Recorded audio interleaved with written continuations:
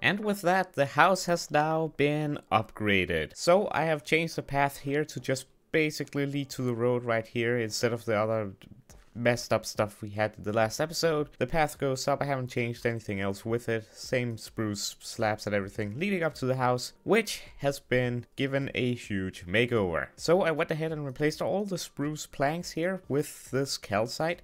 And I think this looks much better together with the deep slate. And at the top I kind of tried some texturing with the diorite. I think it looks okay on both sides. And I also went ahead and replaced the normal flowers we had here with these flower pots with azalea leaves in them. I think it adds a lot of greenery and a lot of color to the place. And on the inside, I will explain why the storage is missing in a moment. We have the door that then leads to the backyard where I'm growing my potatoes because I need food. And baked potatoes, they're good. They're yummy. So I'm growing my own potatoes. And after just a single harvest, I have a stack and 10. That's pretty good yield. There's just one issue now. The house looks great on the outside. But on the inside, it is quite empty and quite bland. It doesn't really look that great. I mean, if we go to the second floor, there's nothing. It's empty. It's boring. But there's a solution. Because British Widow and Hocus is actually considering opening a little bit of a business where they decorate people's homes. And it just turned out that they contacted me and asked me if I wanted to be their first customer and also test subject. So I had a little bit of a meeting with British Widow and Hocus about their operation in my house. By the way, for context, I was AFK when they arrived at my house. Is this how you greet new people?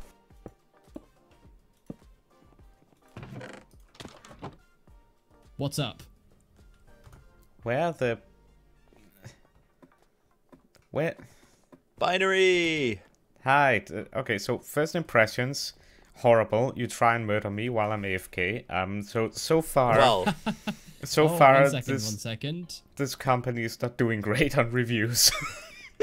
well, that should only take us down by, I don't know, like a quarter of a star. Yeah, something like that. I mean, depends on how well the work is. I can. Can you know. not just appreciate my entrance? I just flew in through your doors. Oh, you flew in. Okay, you know what? You're good. That was such a good entrance. That if you keep doing that to your customers, I'll remove the negative star. How about that? And he's gone. Okay, should we murder him? Is this a good chance? We could just kill him now. We could. Oh, hi. I heard that. I mean, yeah, this is my house. As you can see, I'm a master at decoration. As you can see, this purple block, it really stands out with the Oh, yeah, I'm not good at that. I'm not that good at decorating, am I? Hang on. There we go. And yeah. Stay out. Yeah. Okay. Yeah. So your decorational skills involves a per pillar. Yep. yes. Yep. Do pretty much anything. Just make it look better than what it is now. If Pretty possible. much anything, huh? Pretty much any. Okay. I said make it. Happening. I said make it better than what it is now. I think it's mainly on the inside, and especially if you come up with me here in the There's nothing going on the second floor. Yeah. I would love to have a staircase up here, like where I can just come up here and then. Okay. Have a cooler bed, maybe some bed decoration stuff. I don't know, something. we can do cooler beds. Yeah, we can definitely do something for you, Binary. I was thinking like maybe we can come up with a price based on how much work we do. Yeah, that works. So starting price diamond block each. Yeah, that works. All right. That works. Yeah. Well, me and my colleague here, we're gonna have to skedaddle and come up with a plan. That works. We'll do this for you, and then we'll let you know.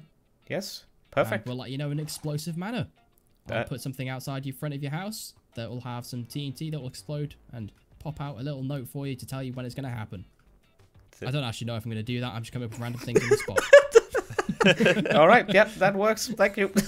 So there we go. Hocus and British Widow will be decorating my house, both floors. I'm actually quite excited for this.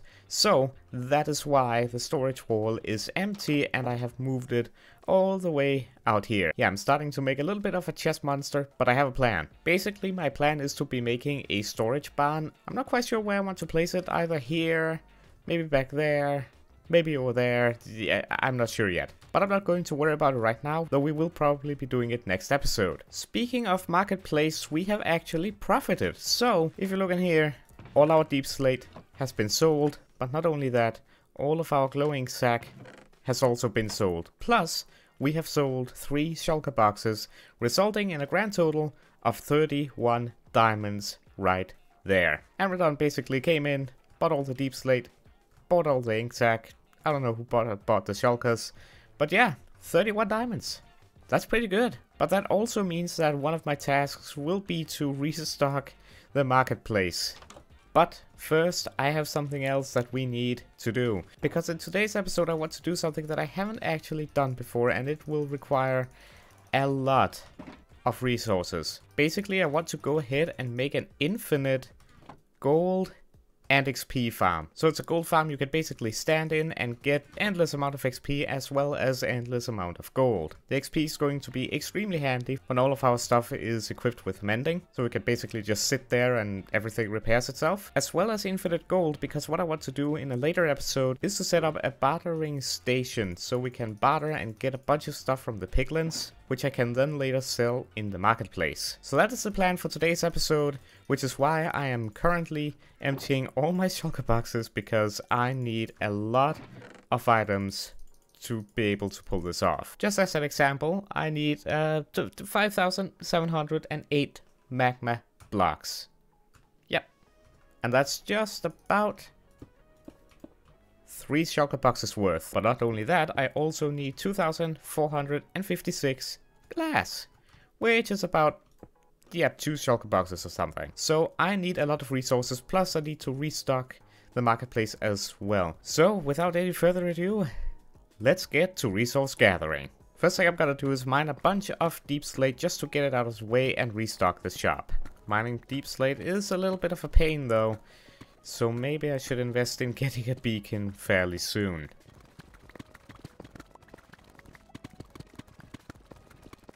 Would you look at that? I found some diamonds. Let's see how many we get. 9 diamonds. You know what?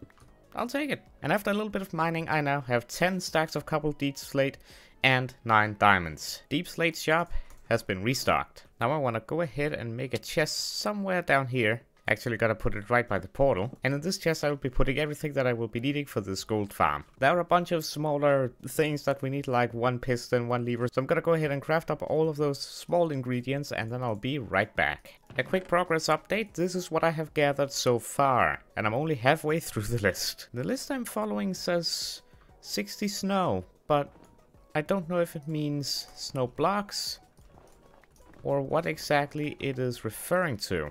It turns out I'm back here again, and I'm back here for this. I also want to give Amradon a little bit of an extra tip for basically allowing me to use his villagers. Also just so happens that Amradon is selling iron, it would seem. Factory direct ironworks, 2 diamonds equals 1 stack of ingots. 2 diamonds, 1 stack of ingots. So this amount of iron should be able to cut it for me. Back home we go. And I'm gonna go ahead and apply the silk touch to my diamond shovel.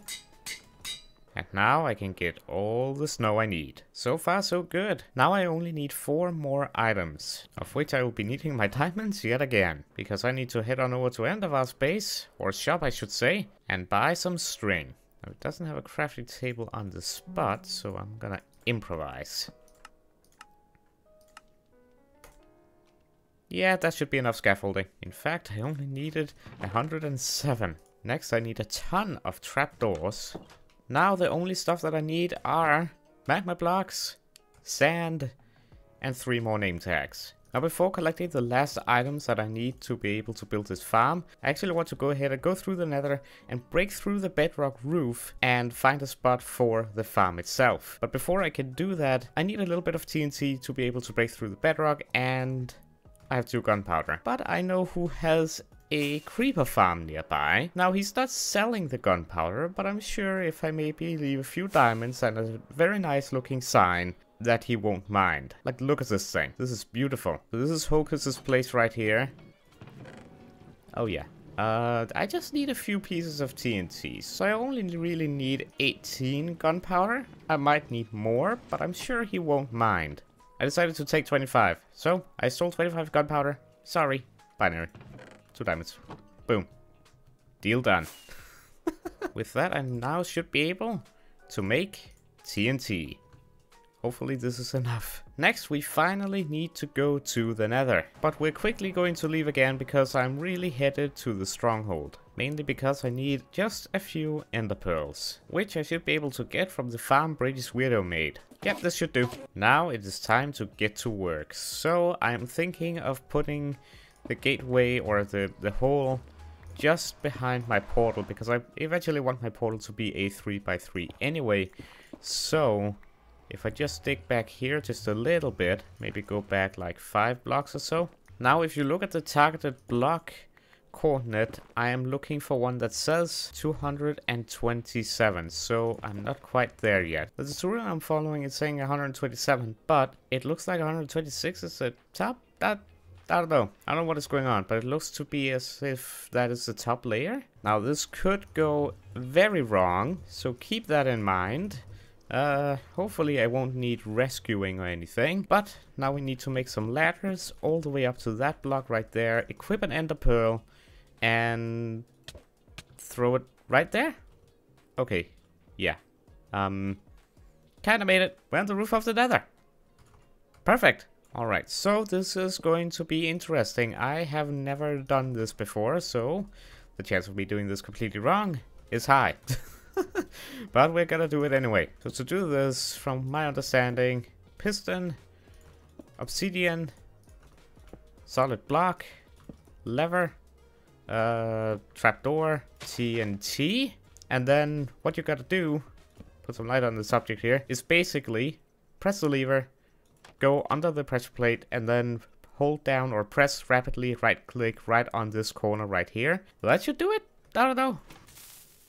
We're gonna find out. Yeah. And it failed. Yeah, I kind of messed that up. We shall try again. A trick that you can do is apparently you could go in here and rebind this to something else that isn't used. And so right click is now on my keyboard because now I can do it a lot faster. So stand here, do that right here, and that should, wrong button now. And that should have worked when the piston is facing upwards. Beautiful. That's just one slight issue. I'm out of TNT. And I have a few more bedrock to break. I'm basically stuck. I am basically stuck at the moment.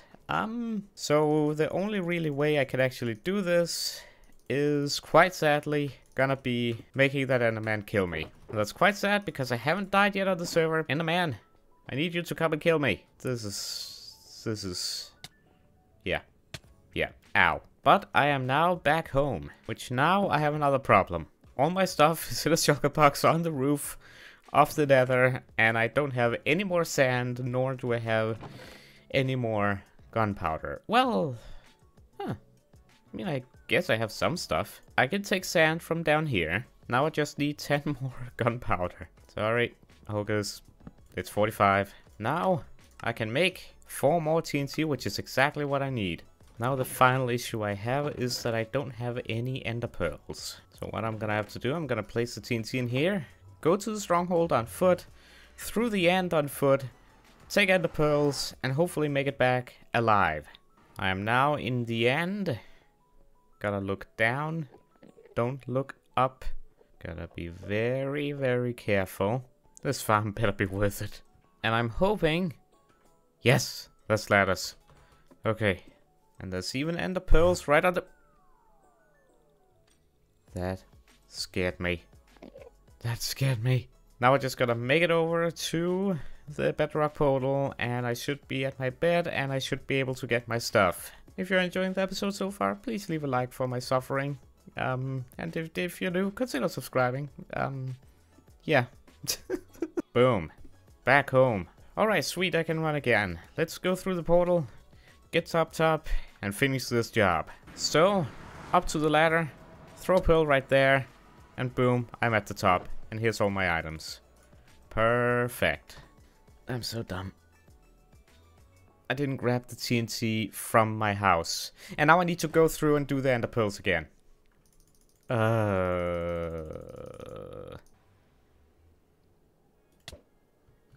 Boom. Okay. Back for real this time. Now I can actually go ahead and finish this. Now I should be able to break this block and then this block and then we're done. Then do that. That and hold down. Boom.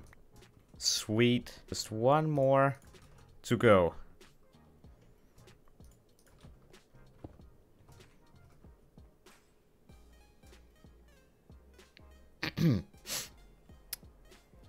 This could be an issue. Right. I need to break a way bigger hole than this, which means I need to go through the death process again. Oh boy. When you're breaking bedrock, make sure the target bedrock you're looking at is 127, not 126, because otherwise I wouldn't have to deal with this. Alright, this time I will not fail. Basically, I have moved the hole over, so when we press F3 right now, you can see in targeted block it says 127. So all I will need to do is break one block, and then we are through. So I'm basically scrapping this hole, or whichever one it was. Now I just gotta go through and not forget about that hole. There we go. I'm just gonna forget about this failure right here. You know what? This right here? Those are the failure blocks, right? They're cursed or something. Alright. Break this. Place a piston. And I really hope that I get the block right this time. Equip the pistons.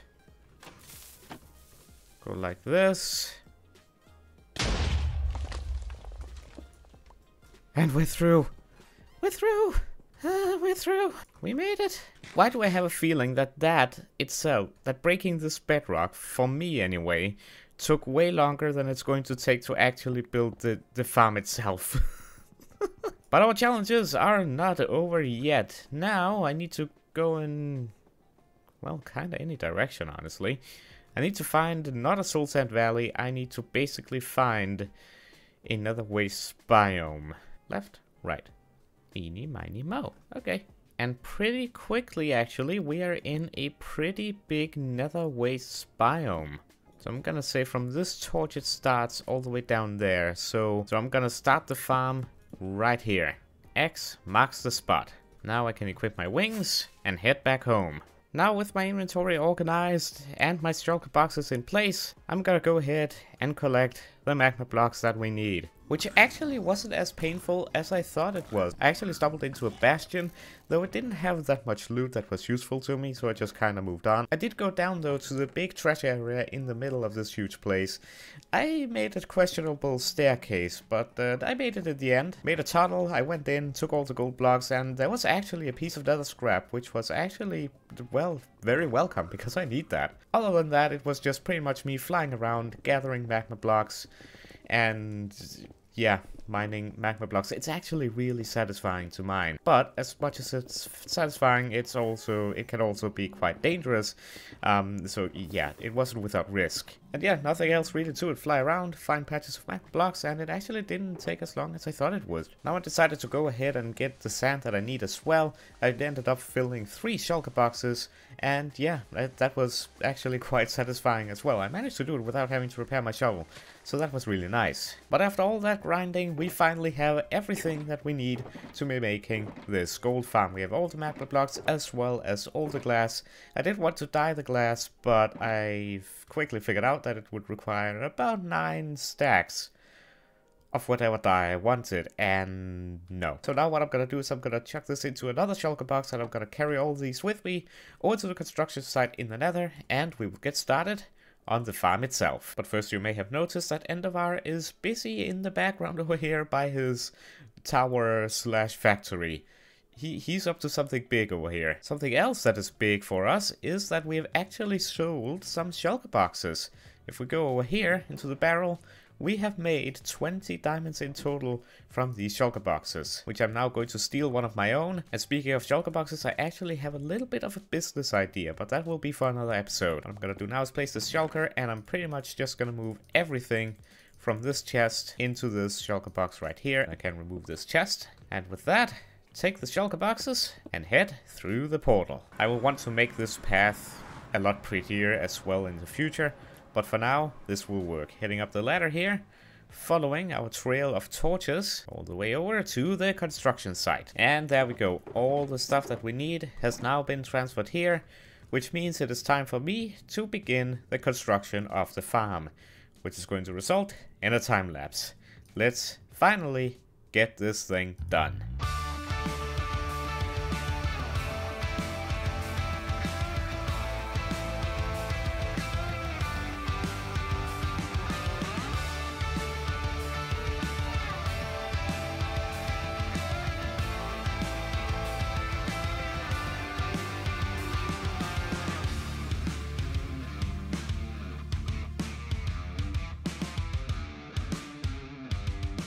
And after about 3 hours of work to build this thing, it is now completely constructed. And I haven't actually tested it yet, so that is what we will be doing now. Now this farm design is from, I believe, El Mango. I will leave a link for the tutorial that I used to build this down below in the comments if you want to make it as well. It was kind of painful. Gas was spawning. I think it would be beneficial to start with the glass layer, but at the same time also not, because you would need to measure everything, and yeah. So yeah, that is something to consider, but I believe that I have everything made as it should be. Now, just a quick explanation. The magma blocks right here is basically so the pigmen spawn. Nothing else will be able to spawn on these.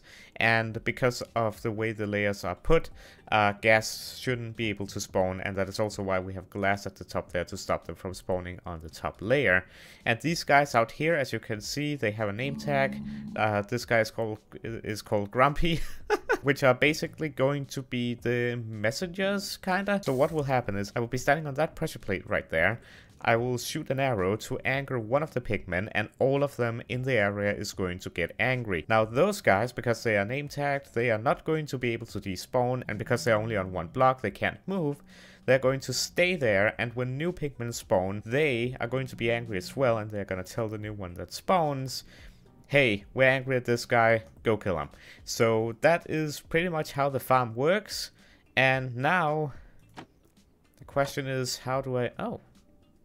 Well, that was fairly easy. Oh yeah, we also do have... Oh, that's a scaffolding. We also do have, of course, some storage here. We have a lot of storage. I don't know how quick this farm is going to fill up everything. So that's gonna be interesting. But anyways, I think it is about time that we test it out. Oh yeah, and if you didn't know, basically, I shoot a pigman, they get angry, they come running in, and they basically run down into one of these 4 holes right here and into these 24 minecarts, which will basically make them suffocate from the entity cramming.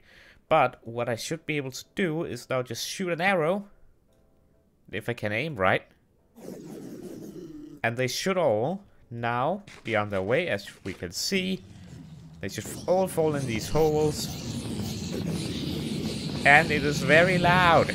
And the XP is just pretty much just pouring in. Look at this, I can get everything that needs repaired just by standing here AFK. I don't need to do anything. Wow, this thing is working well. And as you can see, it just they just keep spawning. I'm getting endless amount of XP. I'm already at level 36. I mean, how long have I been standing here for? 30 seconds? So yeah, it is quite efficient. Now if I go down here, let's just take a look at the storage. Because obviously we're gonna get gold ingots, we're gonna get rotten flesh and gold nuggets, but also all these swords. So I may want to set up some sort of sorting system eventually. Oh, we also get the piglin head. That's cool. So yeah, maybe a sorting system eventually is gonna be a good idea. Look at all the XP that was just waiting for me by the ladder. Now the minecarts are quite loud. I don't know if that is supposed to happen. These other ones are not loud. These specific ones are. So maybe I did something wrong with that. I don't know. But yeah, that was a quick demonstration. Oh, some of them are still angry at me. Here they go. So yeah, that was just a quick little demonstration of what this farm can do, and I think even though this took me a lot of hours to create and gather resources for, I think it has definitely been worth it. So guys, I really hope you have enjoyed this episode. In the next episode, I am planning to be making our storage room back home because I still have a storage issue. I'm starting to get a chest monster built up, which I'm not really happy about. So I want to be able to sort my stuff, so I think a storage barn is in order, but who knows, we might actually come back here and create some sort of sorting system, but we will see. But anyways, hope you enjoyed this episode. I'm on level 50 already, so I'm just gonna sit here for a little while, just AFK. But yeah, hope you enjoyed. If you did, please be sure to leave a like, subscribe if you're new, enable those notifications so you don't miss when I upload, and I hope to see you next time. There's the level 50 ding. Have a wonderful day, and goodbye.